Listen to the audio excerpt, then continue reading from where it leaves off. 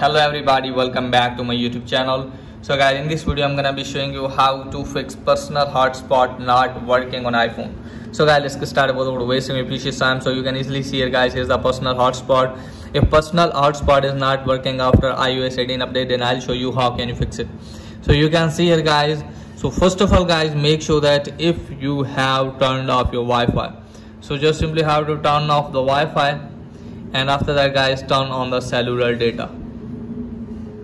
Now it's done.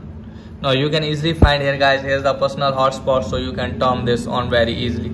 So let me tell you that you can't use your personal hotspot with your Wi-Fi.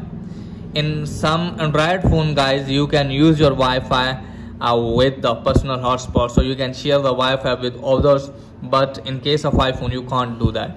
So guys, just simply have to turn on your mobile data and you can easily use the personal hotspot. If it's still not working, go back, tap on general. From here guys, tap on software update, and just simply have to make sure that if you have updated your device to the latest iOS version. And from here guys, scroll it down and just simply have to go to language and region, and just simply have to select the correct region, and also make sure that you are not connected with any of the VPN.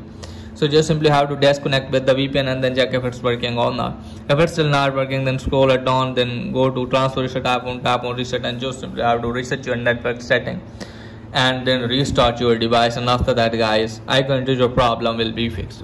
So that's pretty much for today's video. If the video is helpful, please like the video and subscribe my channel. Thanks for watching.